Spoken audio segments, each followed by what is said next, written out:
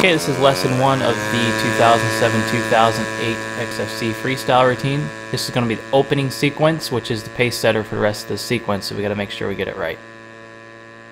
We're going to start off using quarter roll left to right rudder, then opposite half roll to the knife edge using right aileron left rudder. Left aileron right rudder, right aileron left rudder, back to inverted, point rolling, staying to the music. We're going to do our humpty bump. Quarter roll the knife edge, point rolling again, push the vertical up line, point rolling to the music, pull to level inverted, smoke off, right point rolling, left rudder out of the bottom to upright, and this will set you up for lesson number 2 of the XFC lessons. Once you think you've got that right, we'll move on to the second lesson.